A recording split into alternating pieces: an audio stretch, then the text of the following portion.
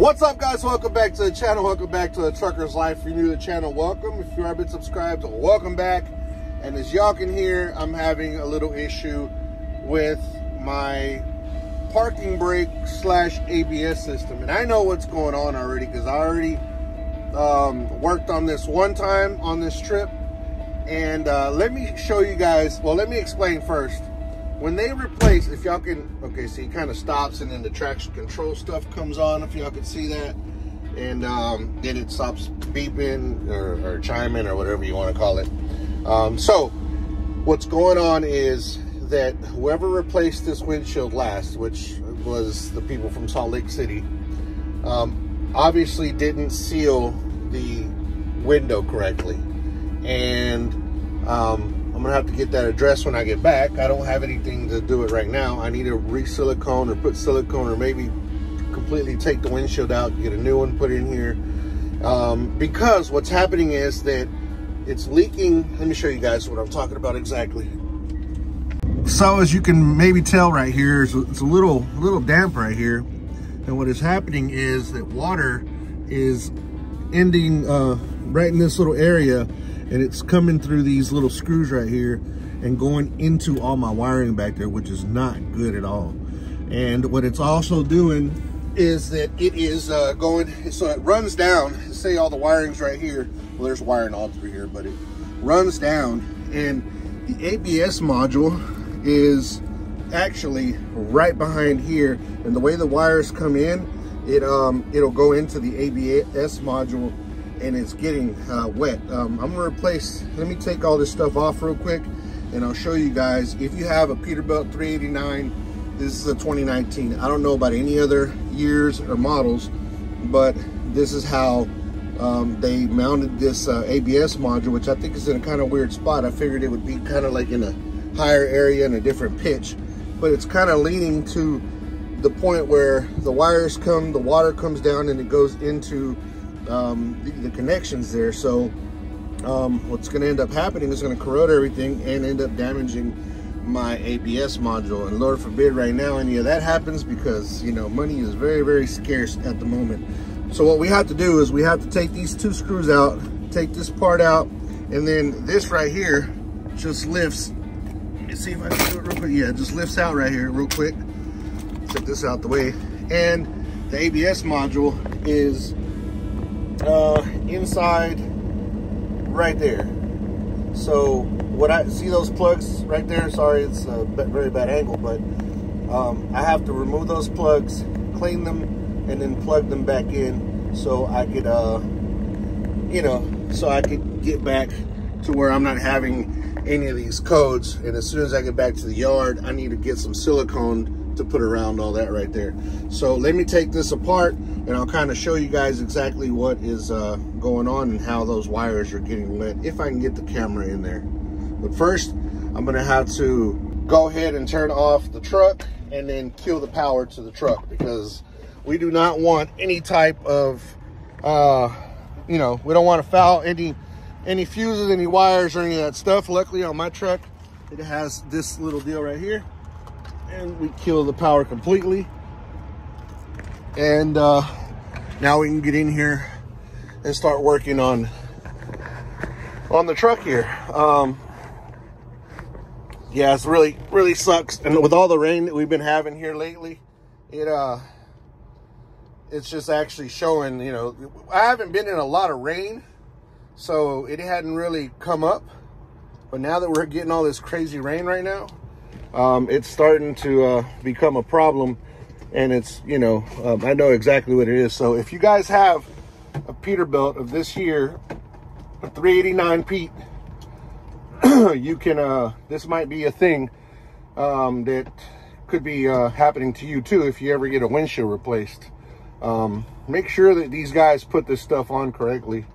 And there's actually a little puddle of water over on the passenger side. I'll show you guys here in a little bit. See if I can get this thing out. Man, get you one of these.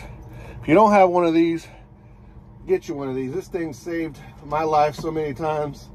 Well, I wouldn't say life, right? But it saved me a bunch of times.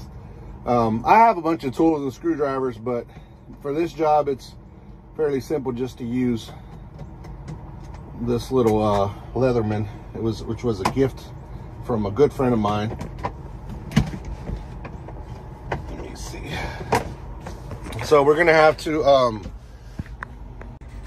pull this guy out, and there is your wiring right here. All these wires that are right here in this little space right here are gonna have to come off.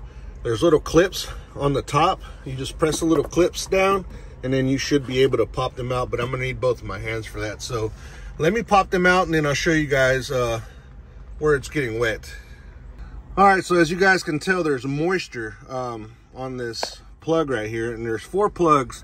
Last time I was able to get just these first 3 out. I couldn't get the green one out, but as you can tell, there's moisture down in there, and that's what's causing this issue.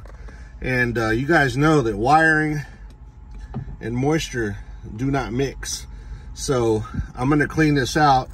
I'm just gonna blow some air in there, clean it out, dry it off, and then plug them back in. I should be good to go. I'm probably gonna put maybe a rag in here for a little bit. That way it'll stop the water from going down in there. I don't even know what else to do.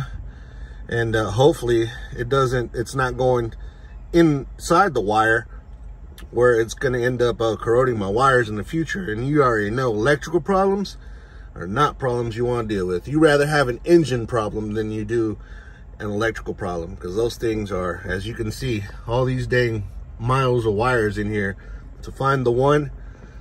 Oh Lord. All right, so let's clean these out, and then we'll check to see if it worked out. So all right guys, so we already got it all buttoned back up. I'm gonna turn on our power here. Then we're gonna hope and pray that this is the fix. No, but more than likely this is what it is. I've already done it once, so let's crank her up.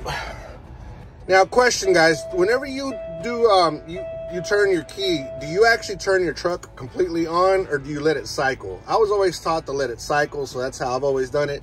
But I've seen some drivers just jump in their truck and immediately they turn their key and crank up their truck. I don't know, I've heard that that's bad for the computers and all that stuff. But anyways, let's give her a start and see if that was the issue. And there it is. That fixed the problem right there. It's that ABS module that's getting wet. So those of you that are going through these issues, I don't know about any other truck, make or model. It could be the same thing. You never know. But on a 389 Peterbilt 2019, that's the issue. The water is running down the windshield, into the wiring, down into your ABS module, and creating some problems.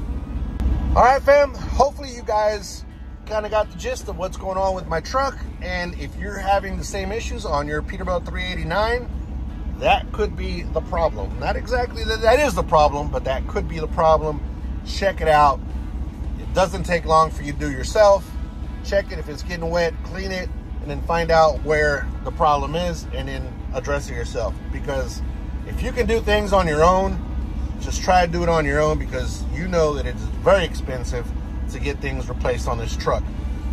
I just got the oil pan gasket replaced and 2 fittings that go on the side of the engine replaced. And actually I provided them with the fittings, but the oil change, the gasket, and the labor all ended up being $1,600. Everything is super, super expensive right now, and it's even more expensive for us that we're not making that much money and there's no work at the moment. So if you can do it yourself and save yourself a couple $100, get her done, driver, get her done. That being said, hopefully you guys were entertained, maybe got a little bit of information. If you like this video, it's totally free to hit that like button, to comment. If you're not subscribed, why not? We do silly things on this video, sometimes informative stuff. Be good, be safe. See you guys on the next video. Peace. We're out of here.